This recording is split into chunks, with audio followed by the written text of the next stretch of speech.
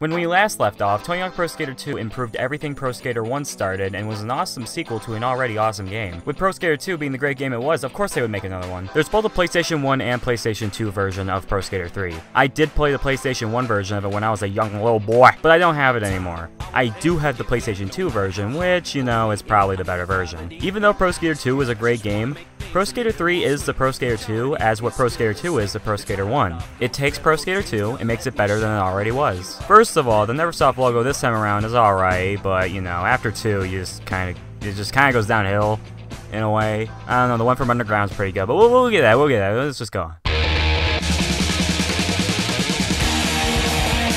So in contrast to the Neversoft logos constantly getting not as great, the intros for the Pro Skater games keep getting better, kinda. That's all opinionated, I guess. Maybe it's the way the footage is edited, or maybe it's just because Ace of Spades by Motorhead is a sweet song to listen to while cool dudes skate around. But this intro is really cool and sets up the game pretty well. Once again, we got the classic skaters and some new skaters added to the roster, including everyone's favorite jackass, Mr. Bam Margera. Woohoo, he's important later. You can once again create a skater, which this time around has a lot more customization features. I made whatever this is. Once again, we got no story, but we do still have the same arcadey style Tony Hawk goals with 9 per stage consisting of high scores, collect letters, hit things, collect things, you know, everything that we've seen before already. The gameplay has been refined and tuned to be as smooth as butter, as well as adding a balance meter to when you grind. They also added a rever, which is just switching your stance to switch, which, you know, is when you ride the opposite of what your natural is. A regular switch would be a goofy stance, and a goofy switch would be a regular stance. This is useful for continuing combos after doing air tricks off a vert ramp. The stages, once again, are fun to explore and ride around in.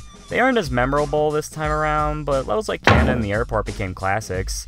And I love the Tokyo levels, so hey, you know, good job on the level design. I don't know how to end the sentence. Honestly, this game really is just Pro Skater 2, just better. The soundtrack, once again, is really enjoyable to listen to. You got songs like Blitzkrieg Bop by the Ramones, Not the Same by Body Jar, 96 Quiet Quitter Beatings by CKY, and Amoeba by The Adolescents.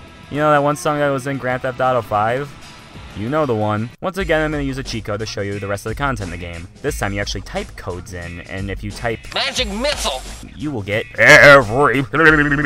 So when you beat the game, you unlock an FMV of your skater of choice skating around like the other 2 games. However, unlike the other 2 games, it's not just them skateboarding sometimes. We actually get to hear them talk and do other things. You want to see Tony Hawk hang out with his dog and kid in his super awesome house? That's all he does is yell at the dog. There you go. You want to see Bam Margera doing jackass stuff? Go for it. Honestly though, my favorite has to be Eric Costin's, where you see him playing Pro Skater 2 while he isn't skating. Morning. Maybe I'll get a couple runs. I like to start my morning in Philly.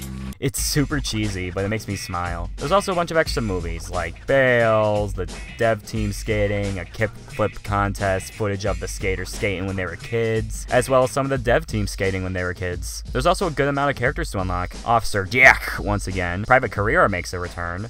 Oh yeah. Oh yeah. Oh yeah. The eyeball dude from the intro, some surfer, a demon lady, Wolverine, and Darth Maul. What? There's also a cruise ship level to unlock, as well as some levels from Pro Skater 1 that have been remastered. And that's Pro Skater 3. I know it's a short one, but honestly, there really isn't much else to talk about after already going over the previous 2 Pro Skater games. But I know for a fact I'll have a lot to talk about when we get into Tony Hawk's Pro Skater 4. So, yeah, see you then.